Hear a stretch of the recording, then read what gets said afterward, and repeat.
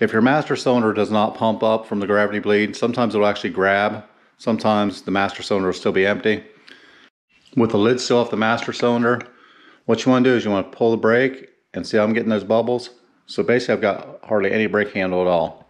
So my brake handle's all the way back in. You don't want to do that rapidly, do it slowly and let go slowly. And you can actually see the piston going back and forth in there. Basically, the hole in the back is the intake, and the hole in the front side, the way I've got the camera here, is where the air is going to come back through. So that's sucking in the fluid here and it's pushing it down the line. Air is going to be lighter, so the air is going to kind of find its way up the brake line, or it's going to get trapped somewhere down in the bottom. So by having no handle at all, as you can see when I push, the air that's coming back up the line is actually coming back out through that hole now. So again, slowly, not rapidly. It's not like a car where you just pump it 500 times and then crack the line open. We're going to do this slow until basically we've got no bubbles coming out of there.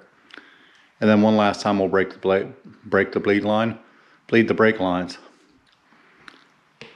So I'm starting to get a nice good grip on here. I've got a pretty firm handle, but it's still not the way it should be.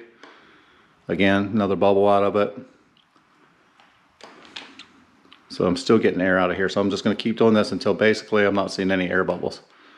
Now I've got a brake handle now, so technically you could bleed them out of the bottom, but personally it's easier to get all this out of this top line for me and then bleed the bottom, because most likely what will happen is everything from the new splitter down there is going to settle overnight and it's going to come up this way.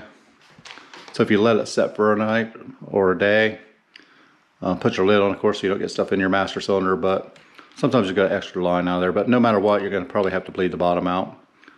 I would never put it back together without bleeding the bottoms.